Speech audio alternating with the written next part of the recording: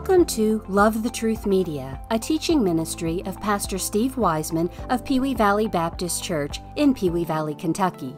To learn more about the many resources available through this ministry, visit us online at lovethetruthmedia.com.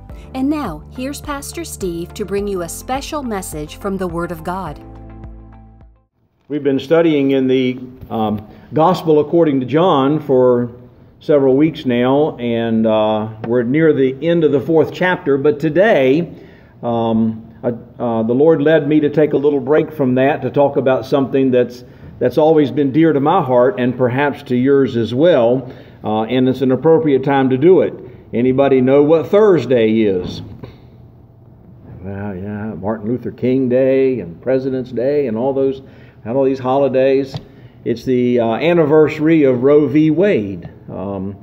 That's January the 21st. That'll be on Thursday. So I thought I would talk about that this morning. We're going to be studying from Psalm 139, as you might expect, talking about the precious nature of the life which God has given to each and every one of us. And so we come this morning to talk about that, and we'll do that from the 139th Psalm. So if you're able, stand with me and follow along at the reading of God's Word. We're going to be reading verses 13 through 18. Psalm 139, beginning our reading at verse 13.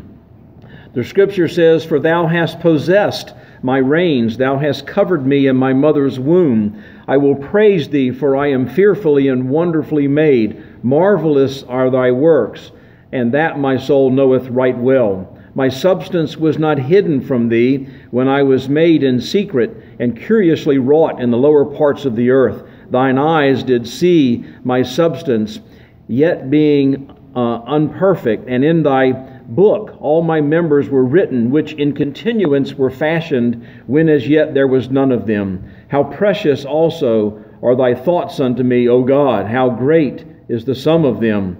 If I should count them, they are more in number than the sand. When I awake, I am still with thee." Father, we thank you for your word, that it is perfect. Lord, we thank you that it's true and accurate in every respect. And so we've come this morning that we might worship you by giving allegiance to your word, by not only reading and studying it, but by determining within our heart to apply that which we read and study today. Enlighten us through your word, through the power of the Holy Spirit who indwells us, and we'll be careful to give you the praise and the honor and the glory for having taught us this morning and having instructed us and given us a heart to apply your word. For it's in Christ's name that we ask it. Amen. You may be seated. And before we get to the details of the text here this morning, I want to just talk about a couple of the details around Roe v. Wade. I've taken occasion to do this every year, and to a larger degree sometimes, and to a much smaller degree at other times, but we always give thought, at least, and to the fact that we've had 43 years worth of killing babies, and that's really all it boils down to. We can put all of the conventional wisdom to it that we want to, and we can give it all of the politically correct names we want to give it, but it's killing babies. That's what abortion is. But Roe v. Wade is that decision by our Supreme Court that made all that possible.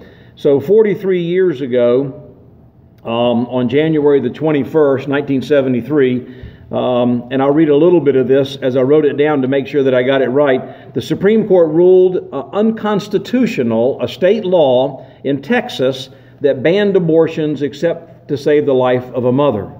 The court ruled that the states were forbidden from three things: from outlawing or regulating any aspect of abortion that's performed during the first trimester of pregnancy. Secondly, that they could only enact abortion regulations reasonably related to maternal health in the second and third trimesters. Thirdly, that they could enact abortion laws protecting the life of the fetus only in the third trimester.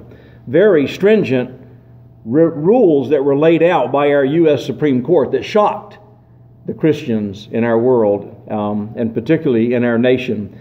But strong wording, they actually forbid these activities to take place in the states. Most states had some kind of abortion laws in place at the time. But at the time Roe v. Wade was decided, most states had severely restricted or banned the practice of abortion. Now, in the Roe v. Wade case, and I'm not going to go into the details of that, but there's some interesting things that I want to talk about that maybe you don't know. And that is, there were two attorneys that brought suit on behalf of the mother, whose name is not Roe. Her name is Norma McCovey. Norma McCovey used the name of Doe in order to, I guess, to act in behalf of all other women similarly situated. Such a noble effort, right? So they called her Jane Doe, and she brought lawsuit against the district attorney in Dallas at the time, whose name was Wade. That's why Roe v. Wade. Now, they brought this claim, these two lady attorneys that had just graduated from a university in Texas, and they're new attorneys, and they actually took this case and took it to the Supreme Court, claiming that the Texas law criminalized abortions, and that violated McCovey's constitutional rights, who we call Roe. Violated her constitutional rights. Now, Roe claimed that she could not, here was the premise upon which the suit was made. She claimed that she could not afford travel out of state, and that she had a right to terminate her pregnancy in a safe medical environment. That was the tenet upon the entire lawsuit. So she filed this suit in district court there in Texas, and went to a federal court, then went on to the U.S. Supreme Court. And the decision, Roe v. Wade, was a 7-2 decision. There are 9 Supreme Court justices. 2 of the justices says no, and 7 said yes. And I think even to today, had those justices been differently aligned, we'd have saved millions of babies, barring any future from that point in time, or subsequent, I should say, action in the court. But here's what the court argued in their statement. Of course, it's pages and pages. The essence of it is, the court argued that prenatal life was not within the definition of persons that's used and protected in the U.S. Constitution. That the baby who's in the womb does not meet the criteria to be called a person, according to our Constitution. Therefore, they said it's unconstitutional to ban abortions, because they're not people. They call them everything else in the world but what they really are, and that is babies. They're unborn babies. Now, the interesting thing is that this started in 1971, and it took a couple of years to actually get to the decision by the Supreme Court. McCovey, or Roe, was pregnant at the time she filed the lawsuit. So it doesn't take 2 years in gestation. The pregnancy was a normal pregnancy, and she delivered a child. The child was not aborted. She delivered the child. It's believed that the child is alive today, 46 years old, living somewhere in the United States. They don't know that because they separated the baby so that the identity of the mother wouldn't be able to be identified. So there are some parents who raised that baby who don't know that this was the baby that was the target of the abortion law that was, or the abortion law that was made years ago. But the interesting thing is, the baby was adopted, and McCovey now there was a sister case to Roe v. Wade. The name doesn't ring a bell with most of us. I won't talk about it. But there was a sister case with Roe v. Wade. Roe v. Wade is the one that got all the attention and was a precedent-setting case.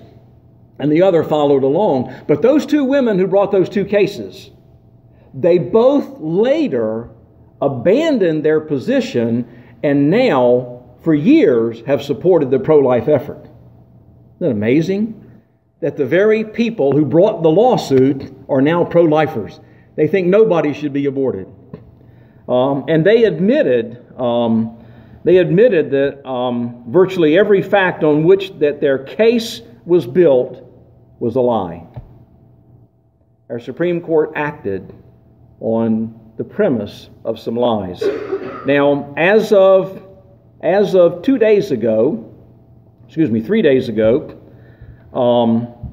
the total number of children aborted in our United States is 58,586,256. Get that? 58.5 million babies have been murdered.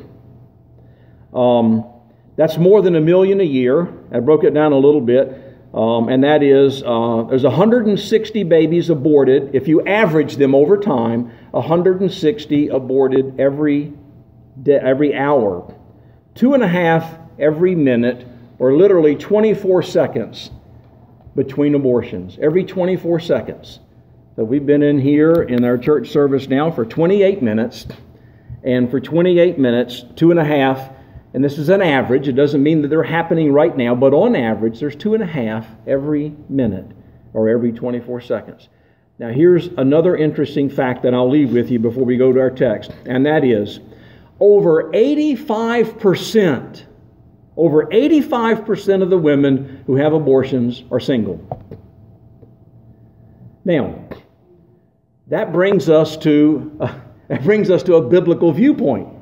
The biblical viewpoint on sexual relations before marriage or outside of marriage is that we're not supposed to do it. It's called abstinence. The only sexual activity between man and woman, of course, all those other odd things that people do that are sinful and wicked by way of homosexuality and bisexuality and all those other things, that's just plain sin to start with. But within the marriage context, sexual activity is promoted. And the marriage bed is honorable. We understand that. But outside of marriage, no. And it's called fornication in the Bible. It's called fornication. It's a sin. No fornicator shall enter into the kingdom of heaven.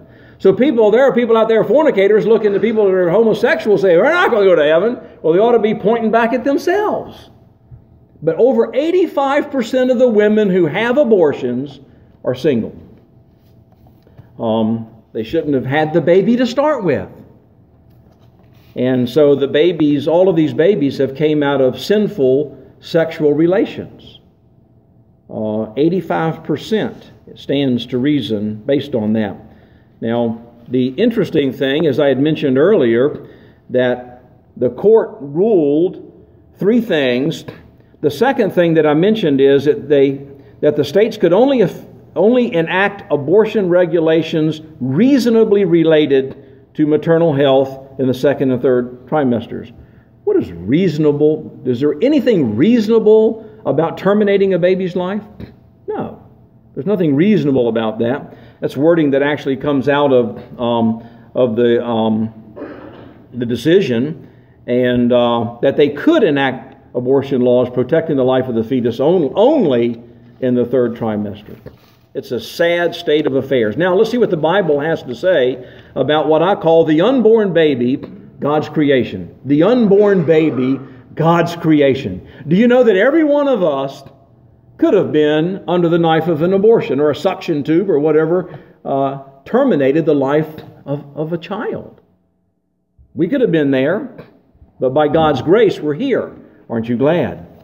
And to treat unborn babies as just some kind of substance is I'm sure God cringes at the thought every time somebody does that. Now let's take a look at Psalm 139 and verse 13. The unborn baby, God's creation. In verse 13, for thou is God, as David writes this psalm. And to put it in perspective, in the 12th verse, David says, yea, the darkness hideth not from thee, but the night shineth as the day. The darkness and the light are both alike to thee. David is talking about the omnipresence of God, that nothing can be hidden from God. Nothing, absolutely nothing. Dr. Hauser mentioned in our Bible study this morning earlier that the Word of God is quick and powerful. It's sharpening a two-edged sword. It even discerns the thoughts and intents of our heart. There's nowhere we can go, no thought that we can have, no action we can take that God doesn't know about it. Every single aspect of our being. He even knows the number of hairs on each of our heads. Sometimes we try in our own mind, as finite as it is, because we don't have infinite knowledge, but in our finite wisdom, we tend to reduce God to a person who can reason with the capability that we have, or that he can act with the capability we have. But we understand that God is much greater than that. But in our daily lives, we don't think about that much. But the fact of God's omnipresence was so heavy upon David's heart that he writes this, that even within the womb, God knows. And David uses this as an example. Now, David wasn't a physician. He had limited medical knowledge, but he was sure a wise man, as God had given him wisdom, and inspiring him to write these words, beginning with verse 13. For thou, God, hast possessed my reins. Now, the word possess here literally means to acquire ownership as the creator of something. That's what it means. It means to acquire ownership by creating something. So we could literally say formed or substitute the word created there. For thou hast possessed my reins. Now, these reins are our inward parts. And what's described in the following verses helps us to understand that. Not that our outward parts aren't important, but our outward parts can be seen by other people. David was trying to relate to the fact that God is omnipresent. The things that can't be seen, those are the things that are inside. And so it's not that the things on the outside aren't important, but David's focusing on the inward parts because that's what we can't see. And so we sort of look at people, and if we were to look at people like God sees us, God sees every intricate detail within us, even while we're in the womb, before we're born. And that's the point of this. But God knows every single thing. We're going to talk about the details of what that looks like. So, thou hast possessed my reins, or literally you've acquired ownership of me by creating me, if you will, and creating my inward parts here, the reins. It's really my being, everything within the skin that houses my body. And it says here, thou hast covered me in my mother's womb. The word covered there, it means to hedge in or to shut up. And it's a word that was used for knitting in those days, for knitting. And so it's knitting together something. And it's not the aspect of knitting with thread and needle, but it's the knitting together of the inward parts of the body. We're going to talk about the inward parts of the body in just a second. But the thing is that at conception, and that's what we're talking about here, at conception, the fertilized egg is about the size, if you look in your Bible, find a lowercase I somewhere in your Bible and look at the dot over the I. That's about the size of the the fertilized egg. That's about the size of it. Now, within this particular egg that's been fertilized through conception, what we find there is in the speck of what is at that point in time watery material, it's a baby. But it has the substance of watery material. And it's very small, like the dot over an I that you see in your Bible there. And this fertilized egg, even at that point, at the point of conception, contains all the future characteristics of the baby. All of the future characteristics are there. I want to talk about that in a second. Because they're the people that believe that it's just a substance, that it's just material, that it's sort of a wet, slimy thing that they need to get rid of in their body. The reason they want to get rid of it is because it's going to grow up to be the baby God designed it to be. That's why they want to get rid of it. They don't want the baby. They want to enjoy the activity that created the baby, but they don't want the baby. Anybody who's been married and has children knows that when you have a baby in your marriage, it changes the dynamics in your family. It changes the relationships in your family. As much as you may be able to adequately adjust to the changes that take place in your family when you have a child, it still changes your family. It changes your relationship between the husband and the wife. And of course, it introduces those relationships with the children that demand constant attention for a few years until no longer do you have to watch every step or every slide on the floor and to feed every morsel into their mouth, because without your help, they won't eat, they won't survive. And so it does change. And so somebody has to have responsibility for that. And then there are arguments in the family about who does it.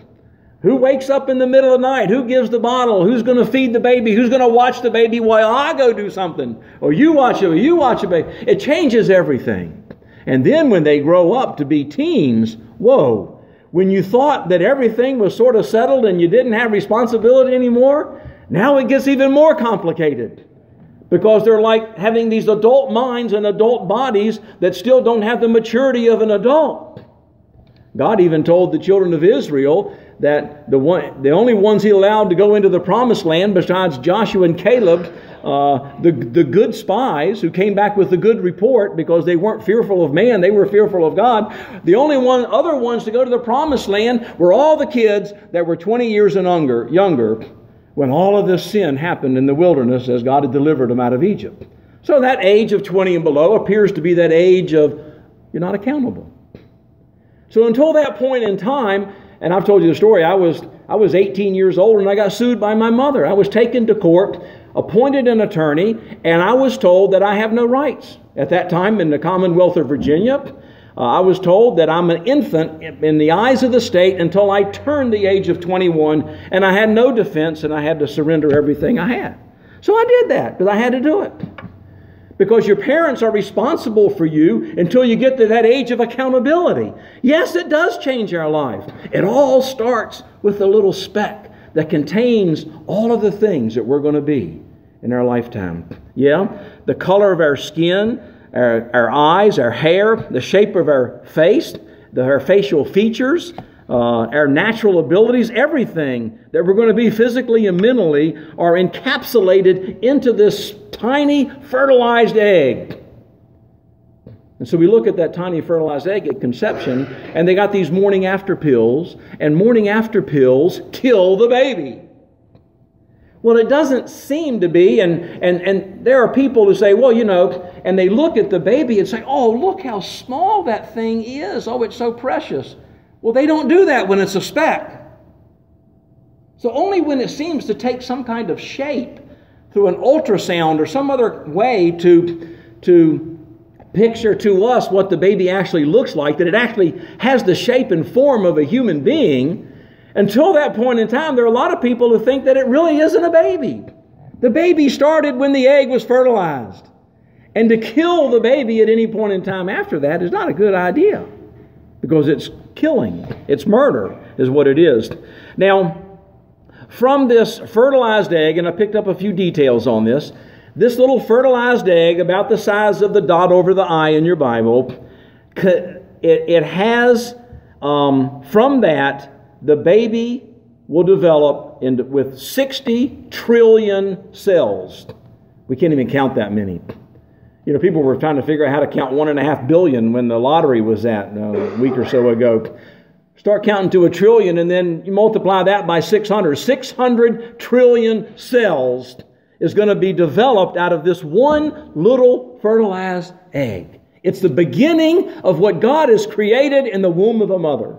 Is it important? Yes. God created it. 100,000 miles of nerve fiber will come out of that little cell.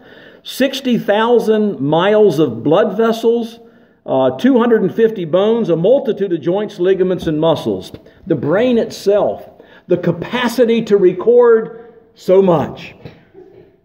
You ever recall things that when you were much younger? The brain has recorded that. The incredible capability of our brain. We only use a small portion of it, Sometimes I wonder if God only allows us to use a small portion, because sometimes we get so much stuff going on in our brain, we sort of get anxious about it. You ever get that way? You ever lay awake at night thinking about all those things that are swirling around in your mind? I don't. God gives me the ability to sleep. But all these little things twirl around in so many minds, and even when you're doing things, as I'm standing here speaking, things are going on in my mind that have been recorded in the past and are even taking place right now. And all of that can happen simultaneously. The incredible complexity of what God has created in the brain, all of that stuff comes in that little cell. You don't get parts added later that makes you look like a human, be able to perform like a human. They're all there from the very beginning.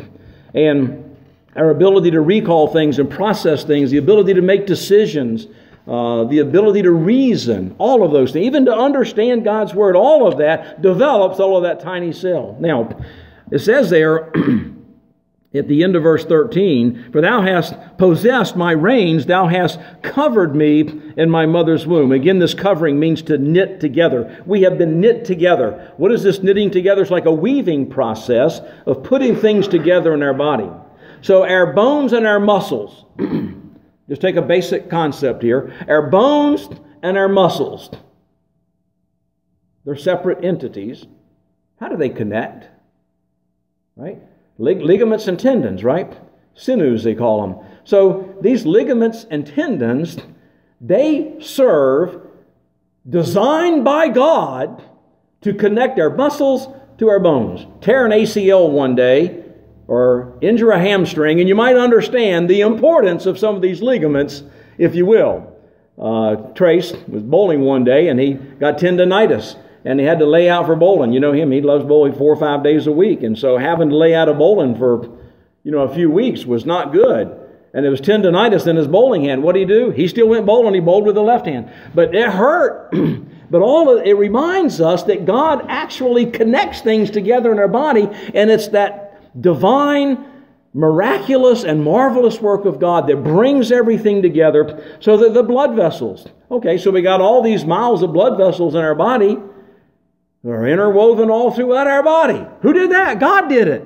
And person after person after person after person, they have a field of science called medicine, and our doctors study that, and they understand that there are commonalities between people. Everybody pretty much has the same nervous system, the same circulatory system, the same breathing capacity, and all of these things in the body are tied together very similarly, if not identically, in so many people.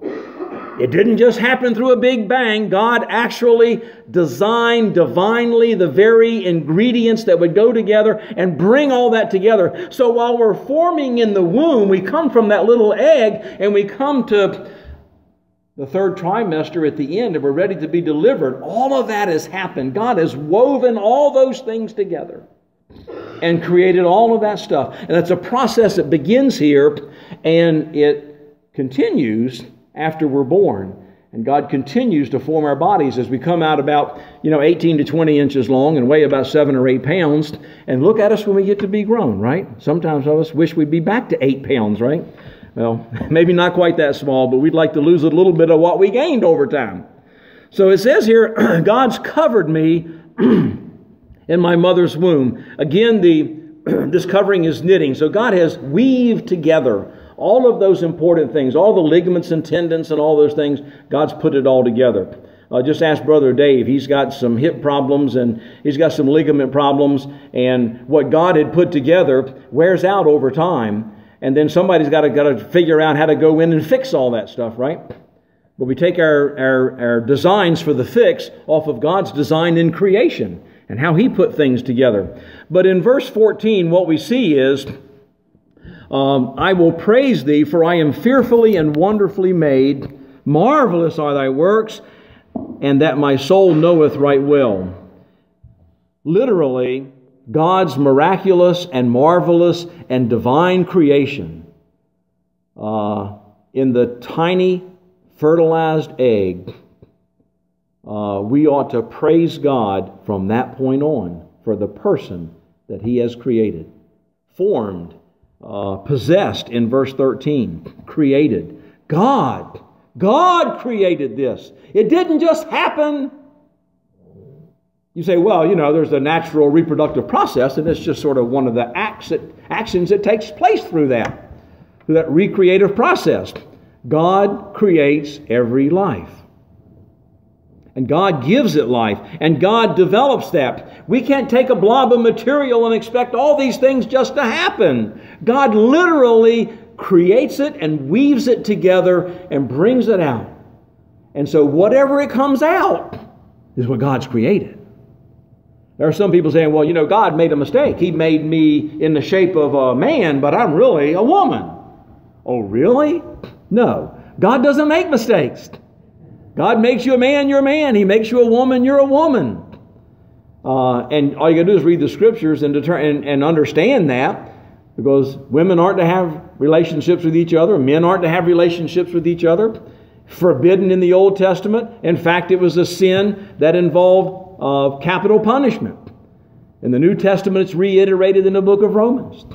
So what do we find here? Praise. Praise. Praise for what God has done. The baby that God has made within the womb, and the mother and the father who truly appreciate what God has given through conception, truly give their utmost praise to God for what's going on, if their heart is right with the Lord. The world just thinks it's another baby.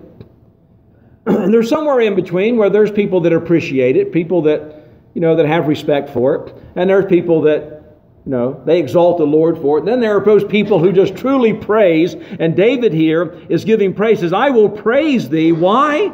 It tells us why. For I am fearfully and wonderfully made.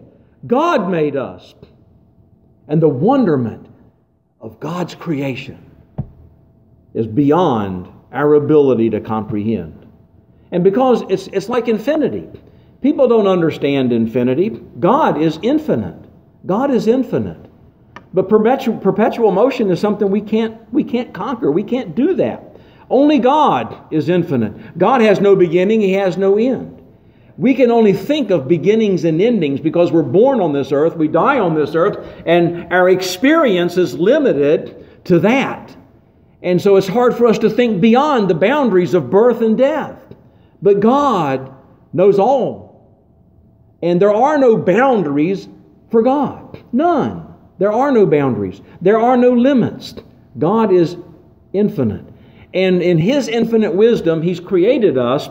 And in doing so, He's given us a finite mind. When we go to heaven, according to 1 Corinthians 13, now we know in part, but we shall know perfectly one day when we get to heaven. God will give us that knowledge. And then we'll know. Right now, what does it take? Faith. Faith. Faith means we trust what God says.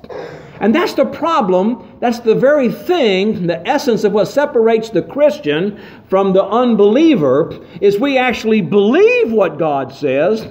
Others think, well, I like that. That's good. Well, they just pick and choose things from the Bible, maybe, that they like or don't like, because they develop their own humanistic viewpoint.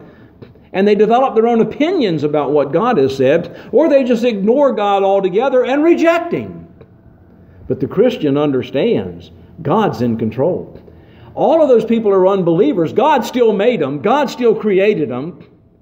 God still wove their inward parts together. And God planned for them what they're going to look like, what their attributes and characteristics are going to be like. It says here, I will praise thee because I am fearfully and wonderfully made. Marvelous are thy works, and that my soul knoweth right well. David was confident that the work that God does in the womb is absolutely marvelous in every respect. And he says, I'm confident of that when he says, I know it right well. Now in verse 15, he goes on to say, my substance, and this substance is all of those things within the skin that he's been talking about. And perhaps even here, something that has more substance to it, maybe our bone structure, if you will. We can't see the bone structure. You don't have any bones sticking out of your body. But the thing is that break one of them and you'll understand that it's an actual structure. I've had a couple of broken bones, and I understand what it's like to lose that structure that God has created. But he's talking here about my substance, and all of these, the bones and the skeleton and all of this stuff, literally my frame, if you will, was not hidden from thee when I was made in secret. In secret was within the womb, and it's by God's design. God designs the baby. God designs every one of us differently. He designs every one of us differently. Now we sort of get off on tangents and we say, well, because they're a different skin color, because they live in a different culture, because they speak a different language, that I don't have to like them, I don't want to be with them, and we sort of develop biases, prejudices, and we look at other people as if they're strange, but every person's created by God. We don't understand, we can't understand why God creates some people who are crippled from birth, why He creates babies who die even in the womb, or die at birth or shortly thereafter, why they have various disabilities or various abilities. But everybody's made differently. We can't understand why people are different, but that's where we have to trust God. We shouldn't have a prejudiced mind or heart because somebody's different than us. And so we need to look at people in light of the fact that it is God's creation. God is created. So what do people do? Well, now they want to test the baby to see if it's going to have Down syndrome or some other disability that I don't want to be inconvenienced with. And they want to abort that baby. I don't want that one. It's sort of like working in a manufacturing environment where you got widgets coming down the line and you got a quality inspector and looking at that one's no good, throw it in the scrap heap. And the abortion clinics are not much different than that. They sort of look at it like widgets and reject the ones that aren't good. And people are getting abortions because their babies aren't going to turn out like they want them to be. Now, what is that developed into in our culture and society? To people wanting to design their babies. In the future, what we're going to see, if God tarries, Lord willing, He'll come back today. But if He tarries long enough, people may actually have designer babies. And they're already moving in a fast direction that way. They want to get the intelligence of one person and the beauty of another person, and they want to put them together and hope that it comes out right. If it doesn't, we'll abort that one.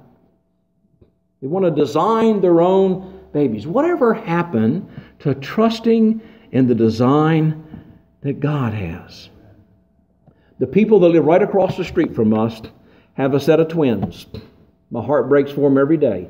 One of them is a very healthy, vibrant young man. Is in middle school. His twin sister has had a disease since birth, and she's been bedridden ever since birth.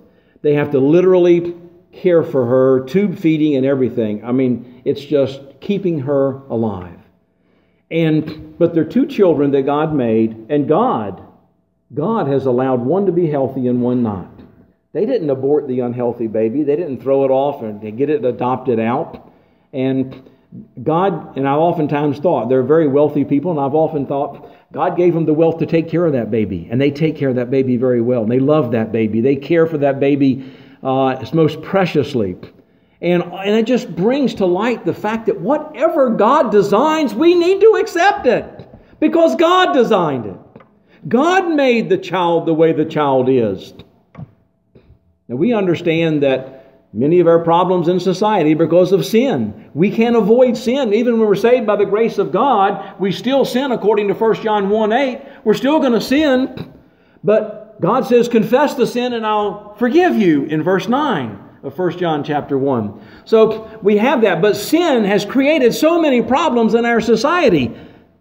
It's not God that created the problems. We're the problem. God's not the problem. Accept what God gives to us and run with it. It says here, my substance was not hidden from thee when I was made in secret, literally in the womb. And curiously here has the idea of embroidering.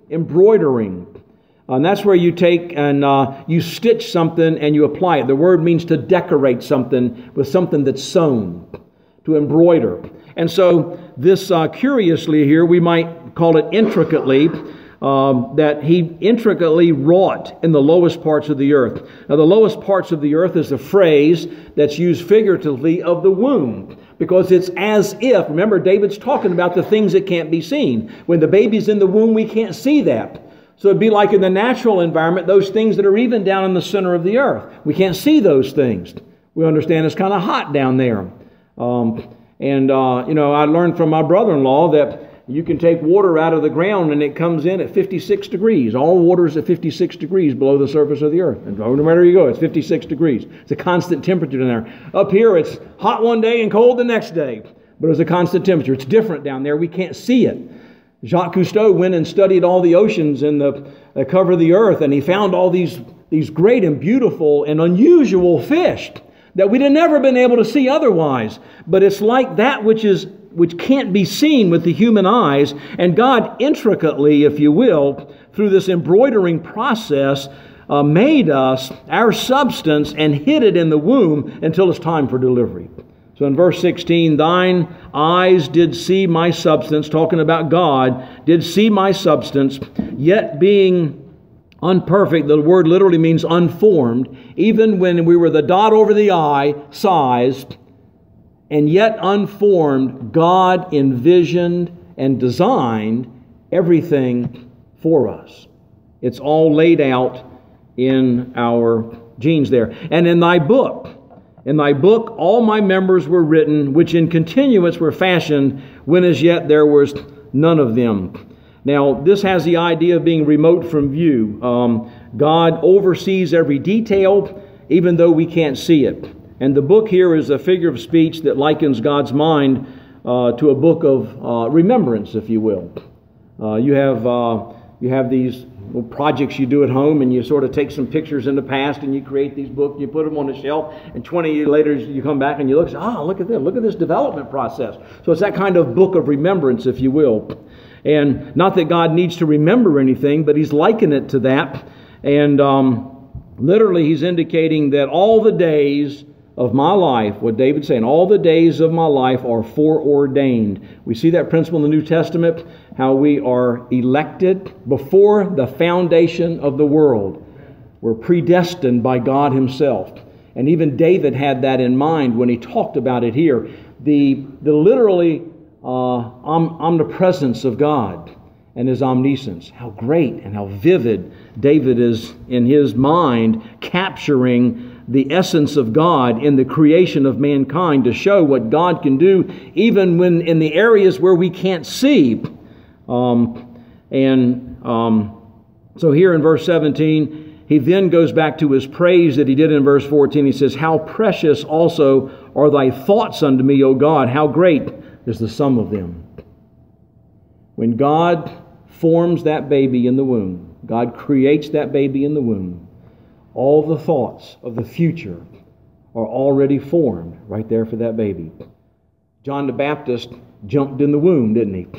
God is so amazingly powerful that many times we don't understand His presence is everywhere. Sometimes we seem to ignore it. And so there are, in our country, laws that protect women who want to have abortions and kill their babies to the tune of over 1 million a year. You couldn't terminate life to that degree doing anything else. But because a couple of women decided that they didn't want to have a baby, later changed their mind and became pro-lifers, a couple of young attorneys out of a Texas law school, the Texas law school, went on and took a case to the Supreme Court, and our legislation's changed. And there is progress. There is progress. There's a lot of, we have a couple of clinics right here in Louisville. We got one operating over here in Crestwood that are fighting the abortion clinics.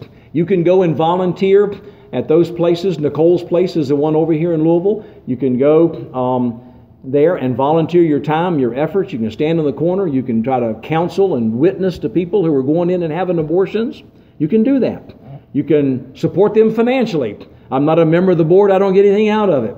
I've just supported them myself and know about them because it's a very worthwhile cause. And places like that are operating all over our United States, and they are making a difference. And the rate, the absolute number of abortions is actually decreasing every year. But even at this point, we're still well over 1 million abortions every year. Until the law changes, we're not going to make any significant strides against abortion. The law has to change. Dr. Hauser mentioned this morning, we should vote. We have a responsibility and obligation before God to vote, and we should. That's one good cause to vote for somebody who supports life and somebody who will actually change the legislation. You and I can't do it. But we know people in Congress that probably can. Or maybe sitting in the president's chair. But we need to vote for those people. I believe if Christians were to unite and put their voice to their vote, we'd have a much different environment that we're living in. But unfortunately, too many Christians won't get involved. So what happens? Things like abortion just continue.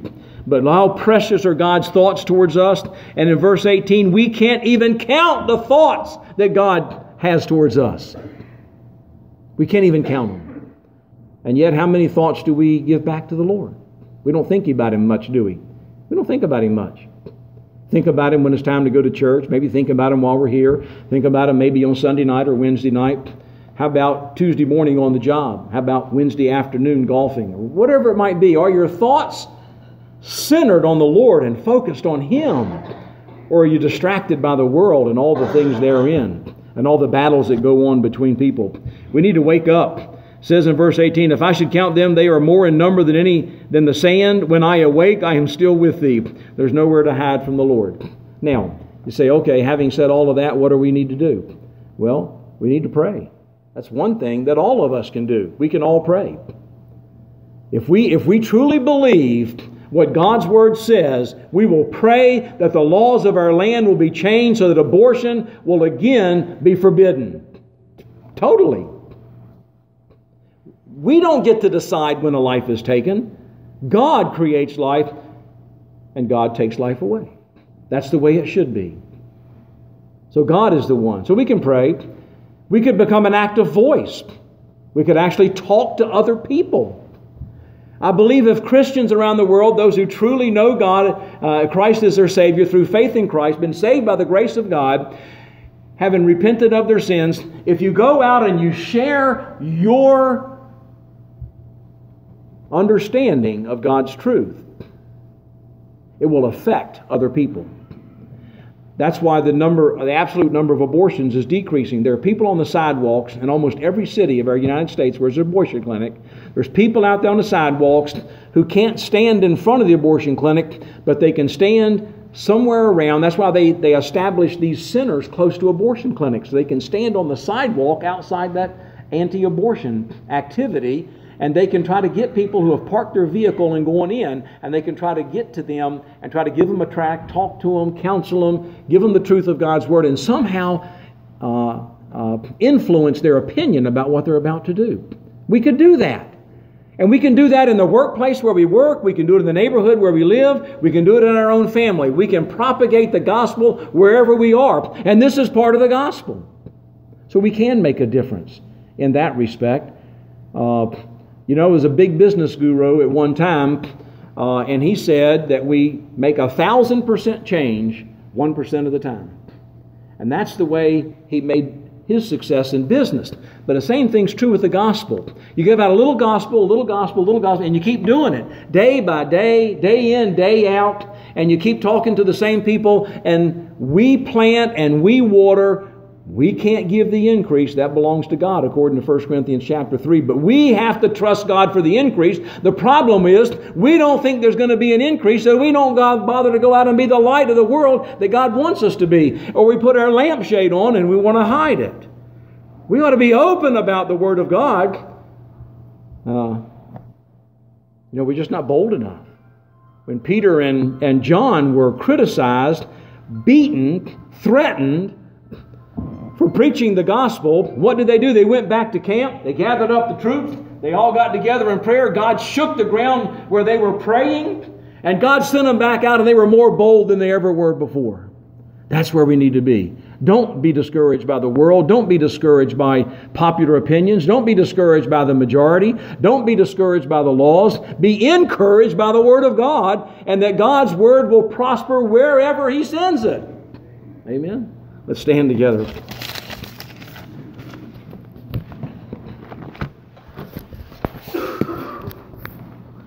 Father, we thank you for your love, your mercy, and your grace. We thank you for life itself that begins at the moment of conception. Father, we know life doesn't begin some point after conception, but it begins at conception. May we carry that message to others, even though it's unwanted, even though we may be ostracized for doing so. May we carry the message, how precious life is, and that you create every life. Father, may we be your witnesses and your testimony concerning that, as well as the other aspects of the gospel. Give us courage, Father, as we strive to be obedient to your will and to accomplish your purpose in our life. Thank you for instructing us this morning and for challenging us from your word and for informing us about some of the activities that are going on in the area of killing babies. Father, 58 million babies and Christians still walk around like it's not even happening. Father, it's an indictment against us for not doing something about it, at least opening our mouth and praying. We can do that, Father. We thank you now for touching each of our hearts this morning. We pray that you would lead and guide us through the remaining portion of this week. And it's all in Christ's name that we ask it. Amen.